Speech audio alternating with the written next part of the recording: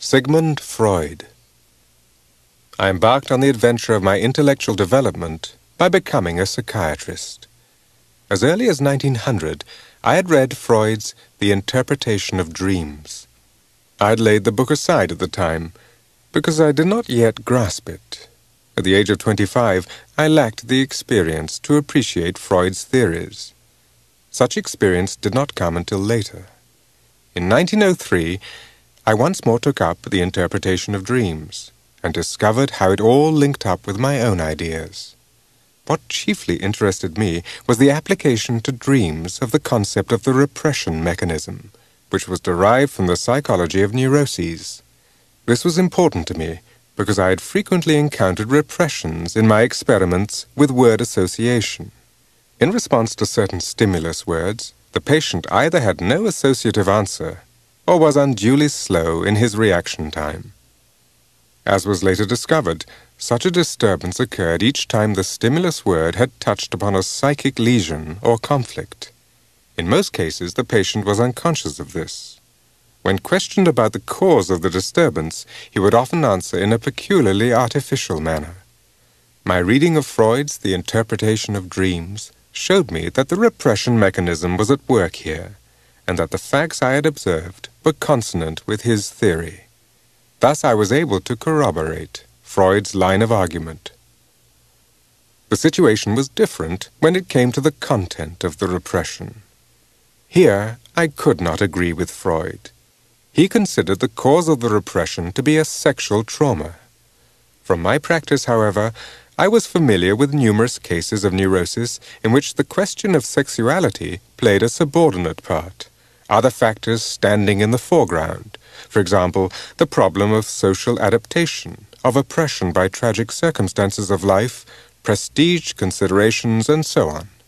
Later, I presented such cases to Freud, but he would not grant that factors other than sexuality could be the cause. That was highly unsatisfactory to me. At the beginning, it was not easy for me to assign Freud the proper place in my life, or to take the right attitude toward him. When I became acquainted with his work, I was planning an academic career, and was about to complete a paper that was intended to advance me at the university.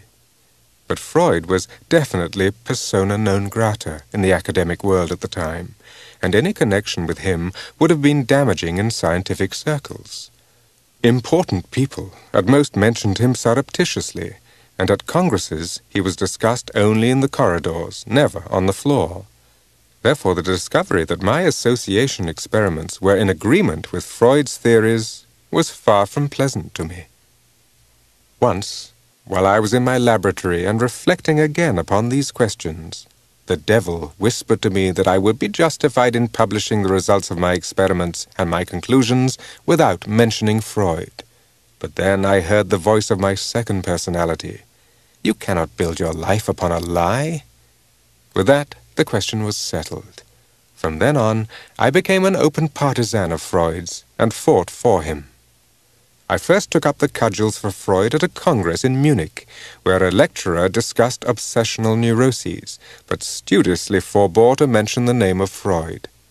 In 1906, in connection with this incident, I wrote a paper on Freud's theory of the neurosis, which had contributed a great deal to the understanding of obsessional neuroses. In response to this article, 2 German professors wrote to me, warning that if I remained on Freud's side and continued to defend him, I would be endangering my academic career. I replied, if what Freud says is the truth, I am with him. I don't give a damn for a career if it has to be based on the premise of restricting research and concealing truth. And I went on defending Freud and his ideas. But on the basis of my own findings, I was still unable to feel that all neuroses were caused by sexual repression or sexual trauma. In certain cases that was so, but not in others. Nevertheless, Freud had opened up a new path of investigation, and the shocked outcries against him at the time seemed to me absurd. I had not met with much sympathy for the ideas expressed in The Psychology of Dementia Praecox. In fact, my colleagues laughed at me. But through this book, I came to know Freud. He invited me to visit him, and our first meeting took place in Vienna in March 1907. We met at 1 o'clock in the afternoon and talked virtually without a pause for 13 hours. Freud was the first man of real importance I had encountered. In my experience up to that time, no one else could compare with him. There was nothing the least trivial in his attitude. I found him extremely intelligent, shrewd, and altogether remarkable. And yet my first impressions of him remained somewhat tangled. I could not make him out. Above all, Freud's attitude toward the spirit seemed to me highly questionable. Wherever, in a person or in a work of art, an expression of spirituality came to light, he suspected it, and insinuated that it was repressed sexuality.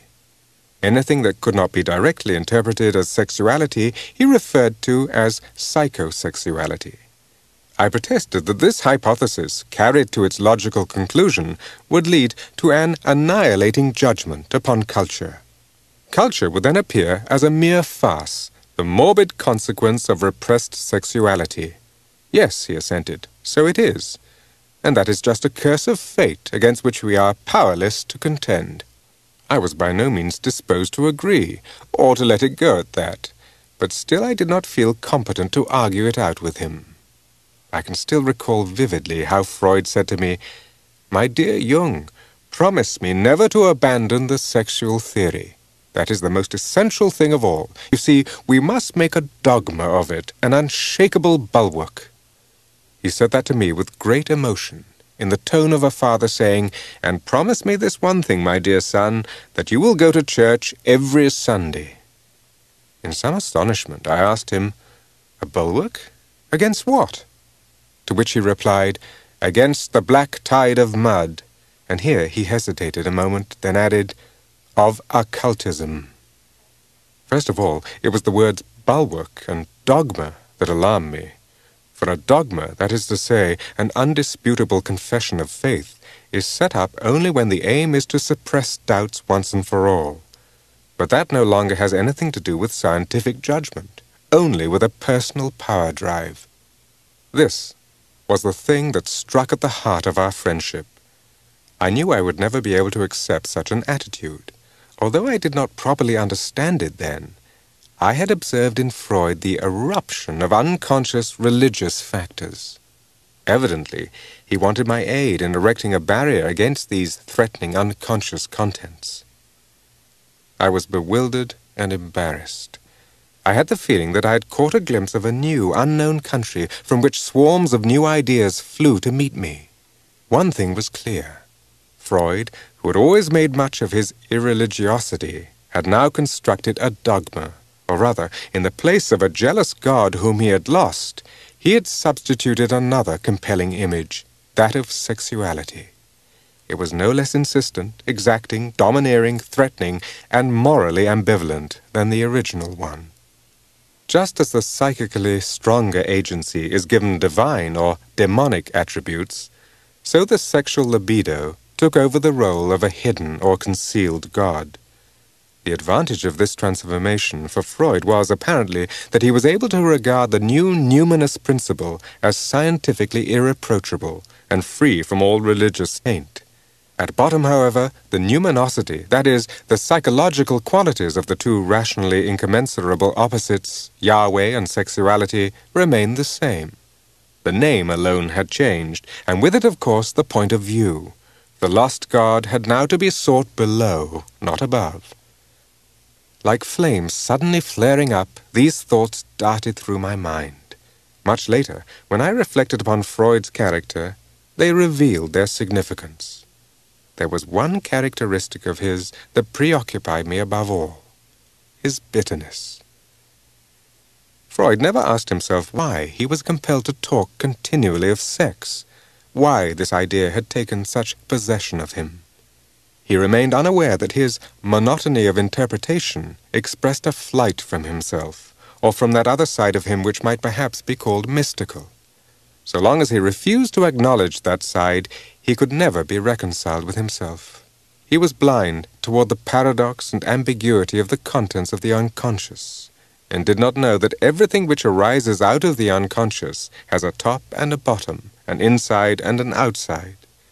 When we speak of the outside, and that is what Freud did, we are considering only half of the whole, with the result that a counter-effect arises out of the unconscious.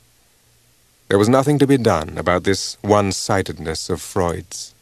Perhaps some inner experience of his own might have opened his eyes, but then his intellect would have reduced such experience to mere sexuality or psychosexuality.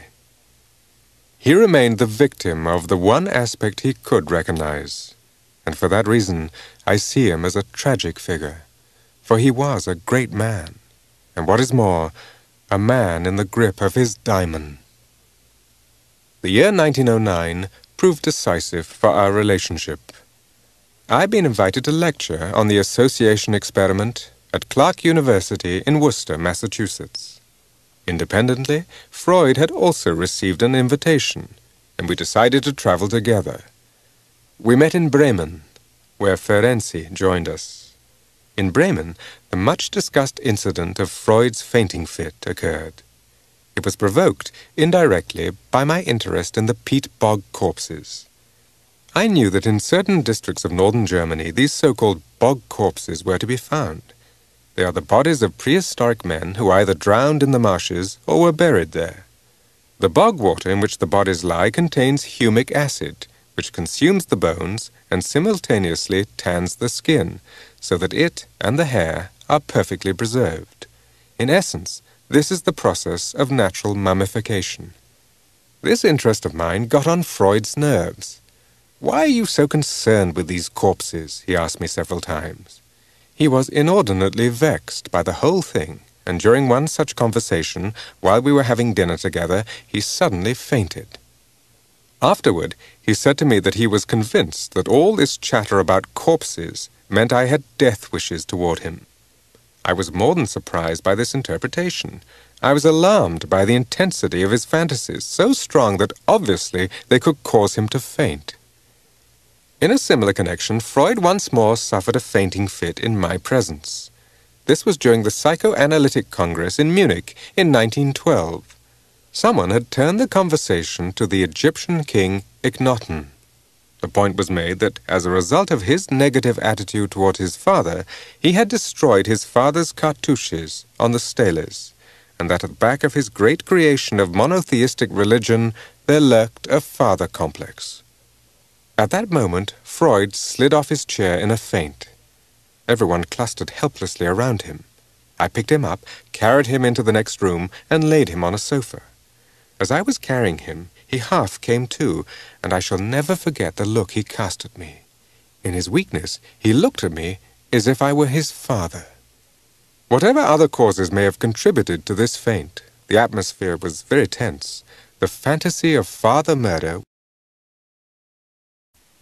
At the time, Freud frequently made allusions indicating that he regarded me as his successor.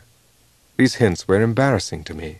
In the first place, that sort of thing was not in my nature. In the second place, I could not sacrifice my intellectual independence. And in the third place, such luster was highly unwelcome to me, since it would only deflect from my real aims. I was concerned with investigating truth, not with questions of personal prestige. The trip to the United States, which began in Bremen in 1909, lasted for 7 weeks. We were together every day, and analyzed each other's dreams. I regarded Freud as an older, more mature, and experienced personality, and felt like a son in that respect. But then something happened which proved to be a severe blow to the whole relationship. Freud had a dream. I would not think it right to air the problem it involved. I interpreted it as best I could, but added that a great deal more could be said about it if he would supply me with some additional details from his private life. Freud's response to these words was a curious look, a look of the utmost suspicion. Then he said, "But I cannot risk my authority." At that moment he lost it altogether. That sentence burned itself into my memory, and in it the end of our relationship was already foreshadowed. Freud was placing personal authority over truth.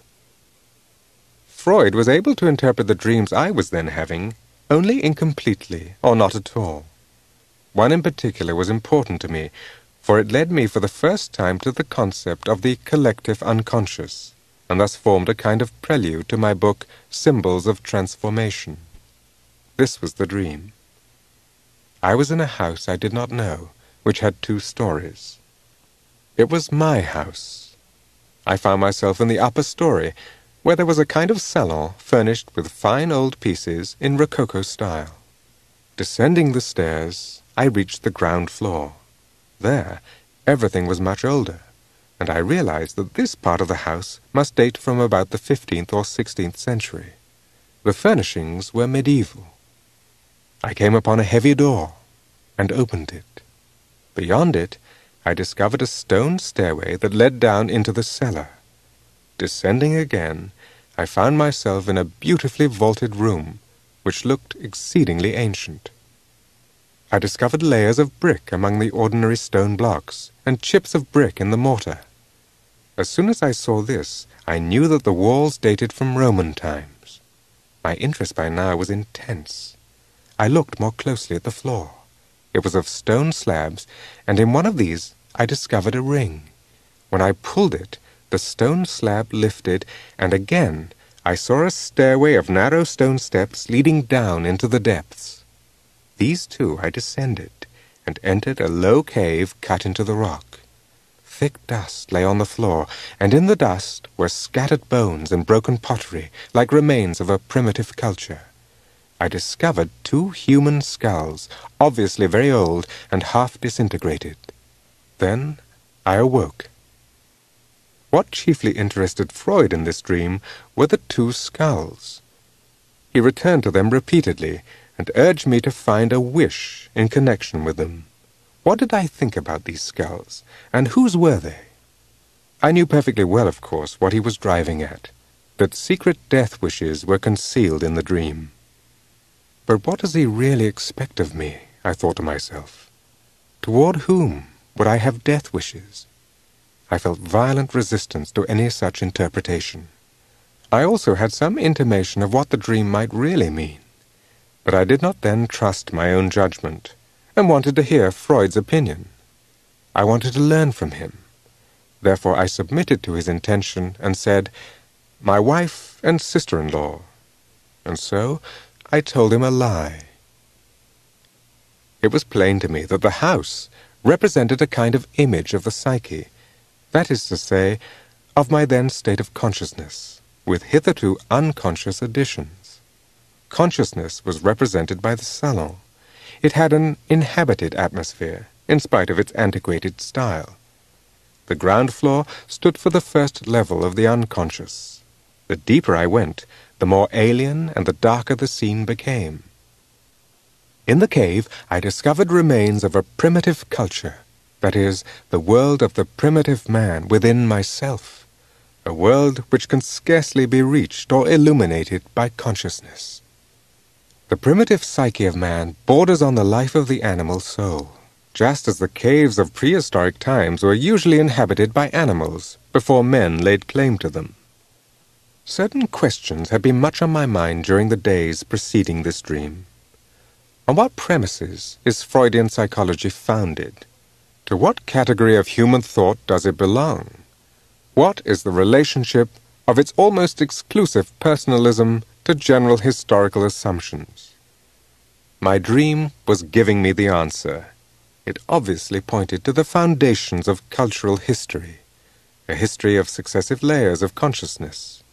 My dream thus constituted a kind of structural diagram of the human psyche. It postulated something of an altogether impersonal nature underlying that psyche. It clicked, as the English have it, and the dream became for me a guiding image which in the days to come was to be corroborated to an extent I could not at first suspect. It was my first inkling of a collective a priori beneath the personal psyche. This I first took to be the traces of earlier modes of functioning. Later, with increasing experience, and on the basis of more reliable knowledge, I recognized them as forms of instinct, that is, as archetypes. The dream of the house had a curious effect upon me. it revived my old interest in archaeology. I read like mad and worked with feverish interest through a mountain of mythological material, then through the Gnostic writers, and ended in total confusion. It was as if I were in an imaginary madhouse, and were beginning to treat and analyze all the centaurs, nymphs, gods and goddesses as though they were my patients. While thus occupied, I could not help but discover the close relationship between ancient mythology and the psychology of primitive people, and this led me to an intensive study of the latter.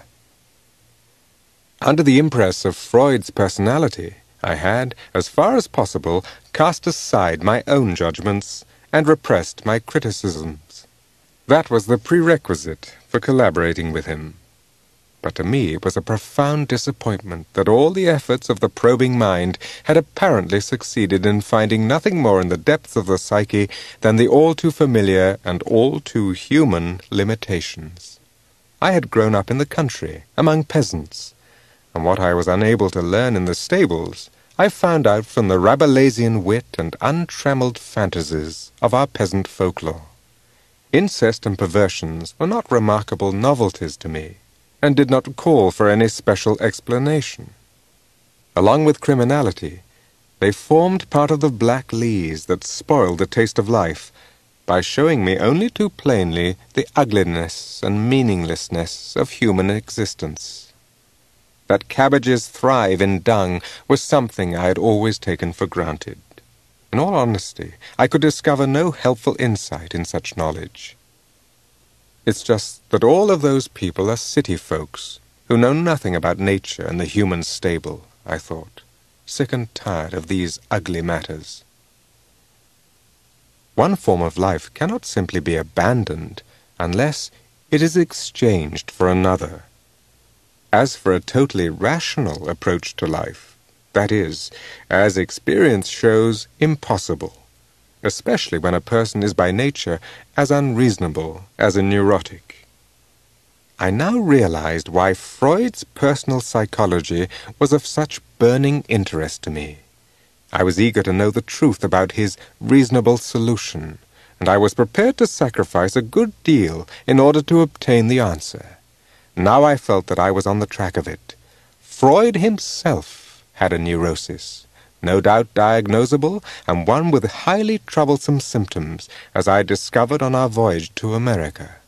Of course, he had taught me that everybody is somewhat neurotic, and that we must practice tolerance.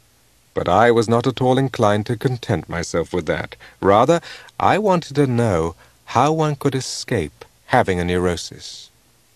Apparently, neither Freud nor his disciples could understand what it meant for the theory and practice of psychoanalysis if not even the master could deal with his own neurosis. When, therefore, Freud announced his intention of identifying theory and method and making them into some kind of dogma, I could no longer collaborate with him.